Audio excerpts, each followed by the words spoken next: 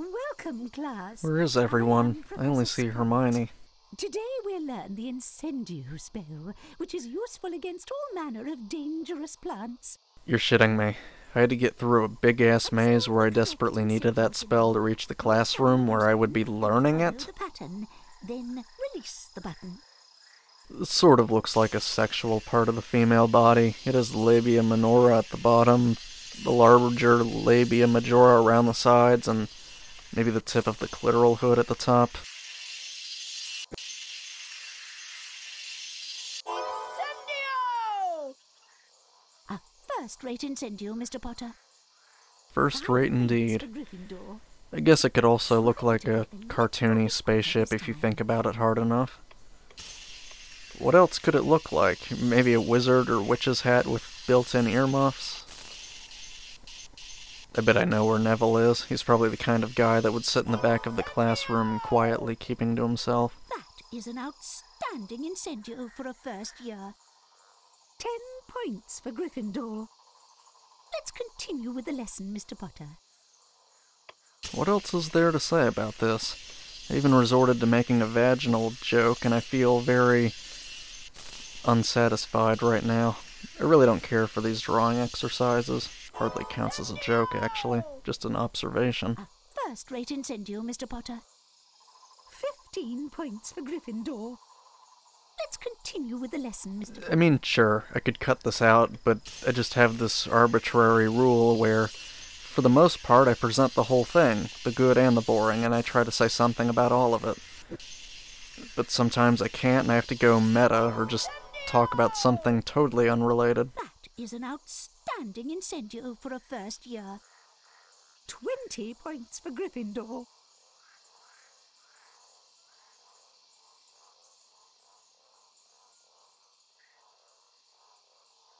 Now it's time for the Incendio challenge.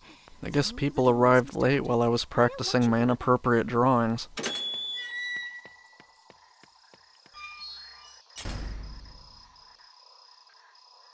Those are spiky bushes. You may cast Incendio on them, but step back to avoid their needles. Okay, don't touch the needles. Got it. Ouch! You know, it would have been helpful if, during your warning, you mentioned that it would literally shoot needles at me. Fucking hell, not these turd-shaped shits again. But, oh no, how the fuck did I let that thing hit me?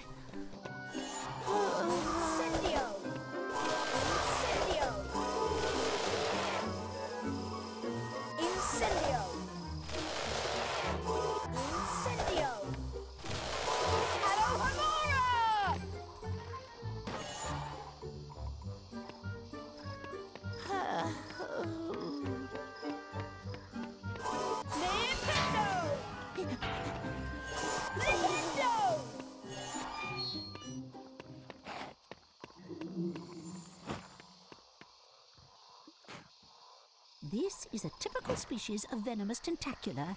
Cast Incendio to wilt it. Incendio! Now click the challenge stars to complete your lesson. Away you go.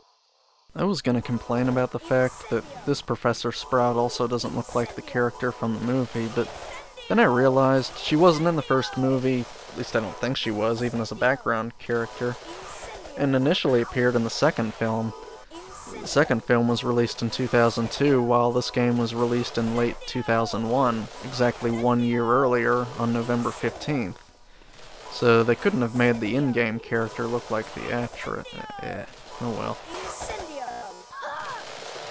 Did he just cough from getting stabbed in the balls?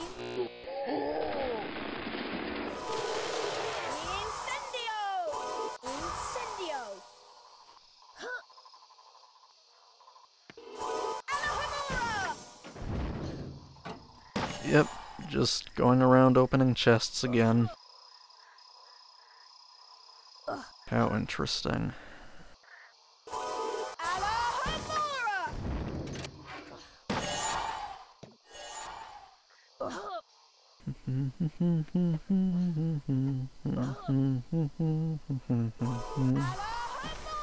I like to clean my belly button. I like to keep it nice and clean. If I don't clean my belly button, it will turn a fungus green.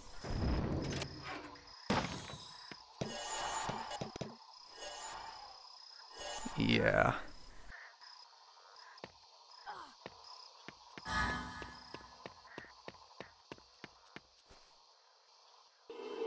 There's something secret in here, and I'm going to find it.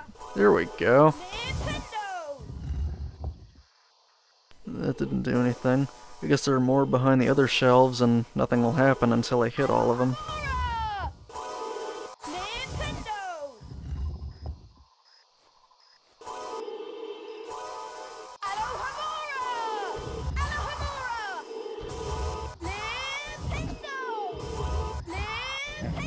I'm amazed. I hit both of those shelves and flipendo buttons from this distance.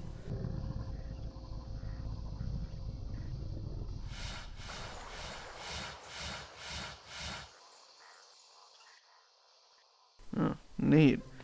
That would be a pretty cool hideout, actually. Of course, these walking potatoes would have found it first. But yeah, pretty cool hideout, though.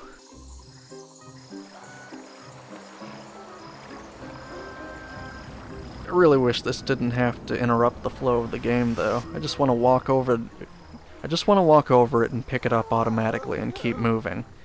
Is that too much to ask? Sure, the little animation was cool the first couple of times I saw it, but this is just getting annoying now. Oh, there's a Ravenclaw girl in here. Those vines are attacking that poor tree. Who gives a shit? It broke the ceiling anyways. That looks like a doxy. Ouch! I don't think running into it... Oh, never mind. You're gone anyways. It's the wrong way, too. I'm not sure how you intend to complete the lesson. Oh, god damn it, it touched my hair. And I still missed. Those vines look dangerous. I better not step on them. What's the problem here anyways? Who wouldn't love a bunch of tentacles wrapped around their wood?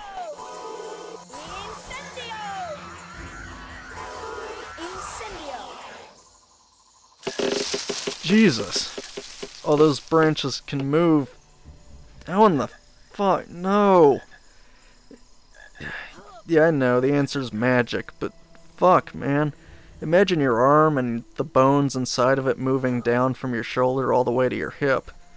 What a fucking painful and horrific thought. Like, the skin on the side of your torso would have to tear itself below the descending armpit to move out of the way of the arm and then reform on top like a zipper and... Gah! What the fuck? Of course, if all that can happen, then I don't see why we can't grow bean trees in the wizarding world either.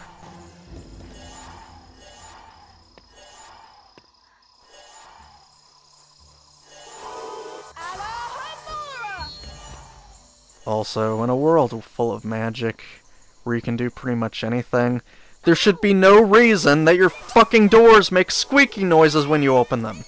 Even if for some stupid reason there was no spell to fix that. You have the Muggle world where you can just get a can of WD-40 or something. Jeez. Whoa. Wait. Better get my running jump first. Neat. This is like some kids next door type of treehouse, except there's magic and man-eating plants everywhere instead of Muggle 2x4 technology. Incendio! Incendio! What am I even doing to this? Is it just a stun spell, essentially? Except you need a different incantation to affect mobile plant life? Speaking of plant life and stunning other plants, I wonder how Bulbasaur would do against something like this. If it used Stun Spore or Sleep Powder and it worked at all, it would probably last a lot longer than the spell, which seems to wear off after about 5 seconds. Okay, I can't even reach from there. For fuck's sake, why does the game have to be so picky about how I'm angled relative to whatever I'm casting a spell at? Okay, let's see here. 2, 3, 4, 5. I knew it. It's about 5 seconds that it stays down. Maybe it's because a first year's spell power is limited, I don't know.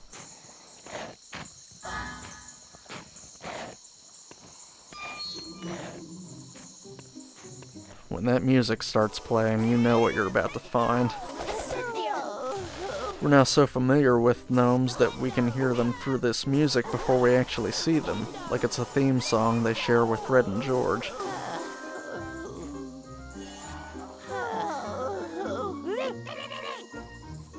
I bet various Pokemon would do just fine dealing with a bunch of gnomes all at once. I wonder which type would be the most effective against magic. Maybe psychic types? Their moves in the anime are practically like magic to begin with, although ghost types might be immune to some stuff as well. If you had other types of Pokemon dealing with bushes that die like a suicide bomber, you might try to blast it with fire all at once, or maybe just freeze the whole thing. Or a psychic type could do a barrier move to protect you from the projectiles. Actually, isn't there a shield charm or something? I think the incantation is Prego or Protego or something. Wouldn't that have been a better first lesson to learn in defense against the dark arts? I mean, don't get me wrong, Flipendo has been useful so far, but still, you can literally die in some of these places in Hogwarts.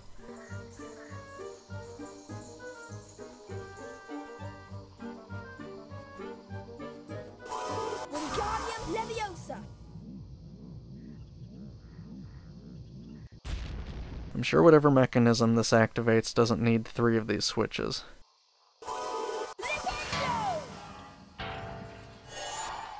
It's just gonna bounce up and down? Okay then. But unless it was a security feature like ICBM launch keys with locks placed on opposite ends of a room or something, then why would you need 3? How the fuck did you drop that? Is that a tank full of milk?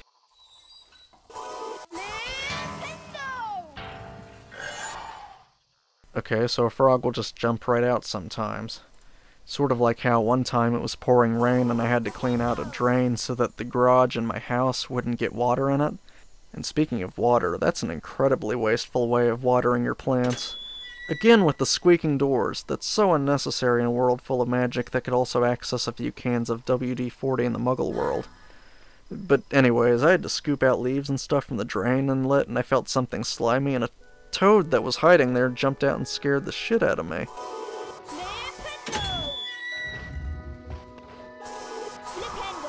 And I missed another gnome. Sometimes it sounds shitty when you blame the game instead of your own skill, or lack thereof, because you might be perceived as a sore loser or something, but really, the control is very difficult to master because the mouse speed seems inconsistent and stiff. And when it feels stiff, you feel like you have to move the mouse even faster to compensate, which may lead you to overshooting your target instead. Fortunately, this isn't a game that's too hard in many other respects, so you can at least make mistakes and not be fucked over too much. It's just annoying as shit.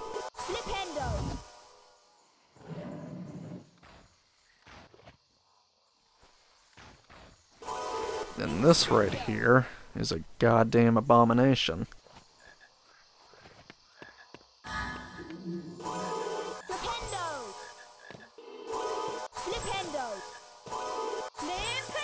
So Flipendo can push a large stone pillar out of the way, but it doesn't fucking explode a shrub of leaves or push them backwards at a speed like hurricane winds. More of these spiky pube testicles? Why do you even have these? What purpose do they serve? Does some part of the plant give you an antidote for something? Why would you grow these out in the open if you need to harvest them? Stick them in a cage that's cloaked in a strong net and run the fuck away when you cast a spell at them. Jesus. At least they keep frogs on standby.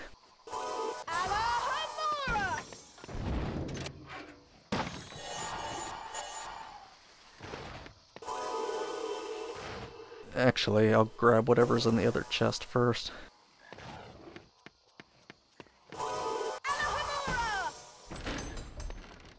Oh, nothing back there.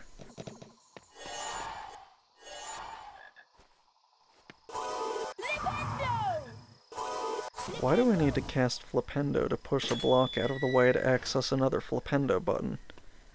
What's the point of having the block there? I expected another gnome hiding in a hole or something. It's totally redundant. See? The gate doesn't make an irritating screeching noise when it moves. Okay, I have very mixed feelings here. On the one hand, dealing with these giraffe-necked shits is going to be a pain in the ass. On the other hand, this blacklight atmosphere in a dark tunnel-looking area with neon glowing monsters is pretty cool. What am I trying to do here? Does defeating these make the door open somehow? They'll just wake up again. I guess I have to go up here. How does shit like that even happen?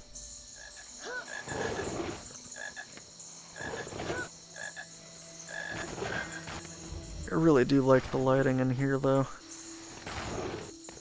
Meanwhile, I bet the mechanism to open the door is up here in this more naturally lit area. Hope this doesn't go too high, or this is going to be tedious. Nah, we're good. Here we go.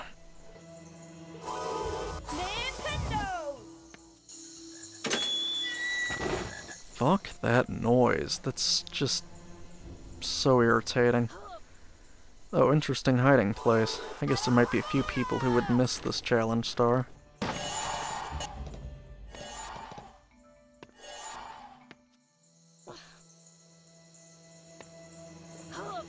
Okay, I didn't need to climb back up. You could have just kept falling, Harry.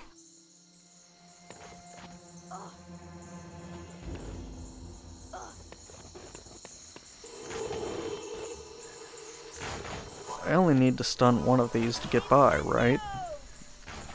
I guess so.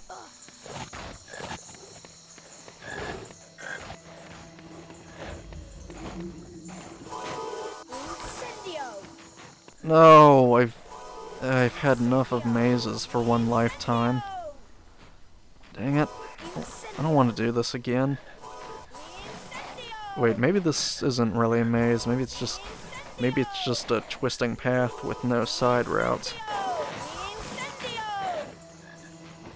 Okay, well that wasn't so bad. It helps that I knew how to defeat these stupid planes, so I didn't have to navigate through them before learning the Incendio spell.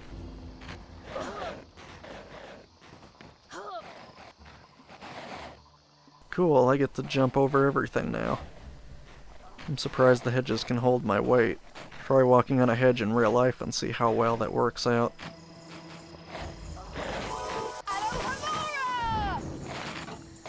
Yes. I'm levitating now? Just... why? Why does that even happen?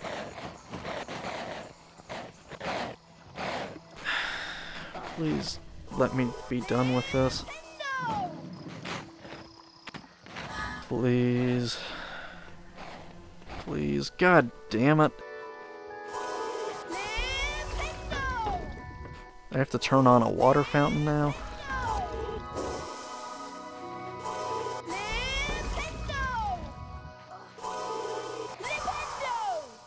For fuck's sake, I still can't get over how you can miss a spell at point-blank range.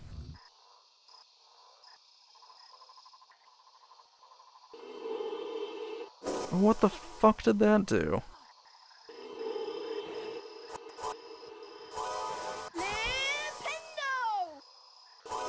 That's weird.